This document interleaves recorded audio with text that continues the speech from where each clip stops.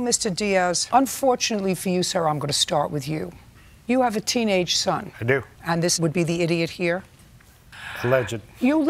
Alleged idiot. Well, we'll make him a positive idiot by the time I'm finished with him. I just hope that you don't join him. So you let him take the car. He was going out for an evening. The car is registered in your name. Yes. What kind of car is it? It's a 2005 Dodge Magnum Hemi. And how old is the idiot? My son is 19 years old. And what does he do to occupy his time? Was working and... What does that mean? He's working at what? Was working at a restaurant. For how many hours a day? I think he was varying. He was filling in for at the time. Okay, so he doesn't do anything much during the day. He's a filler-inner.